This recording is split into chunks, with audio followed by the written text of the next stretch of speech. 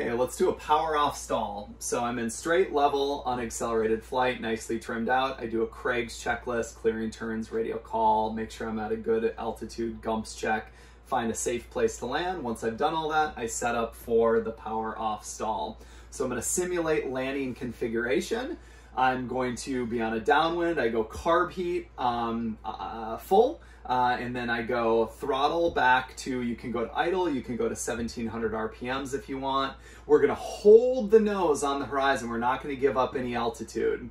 As we get into the white arc, or below 110 at least, we go flaps 1.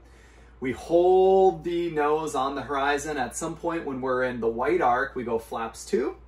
We continue holding the nose on the horizon. We're not giving up any altitude. We go flaps 3 or full flaps.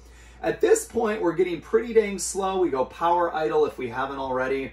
We pitch the nose over to simulate a descent, like we're coming into land.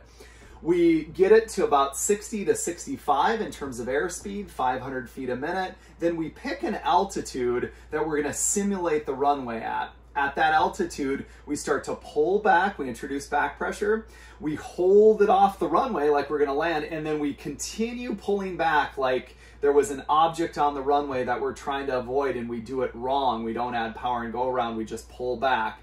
At some point, you're gonna start to have some indication of a stall, of an impending stall. We're gonna verbalize that. We're gonna say the stall is imminent, whether it be buffeting, whether it be the stall horn, whatever it is, we're gonna say the stall is imminent.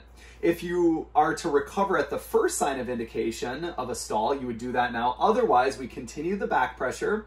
We make sure we're coordinated. We're not yawing the plane, that the nose isn't moving through the horizon. Continue the back pressure, continue the back pressure. At some point, the airplane will brake, the nose will drop. At that point, we just release back pressure.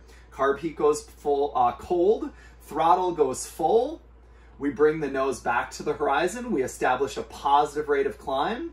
We start walking out the flaps, letting the airplane accelerate.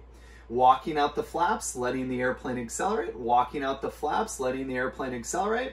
Back into straight level unaccelerated flight, and then do a cruise checklist. That's the power off stall.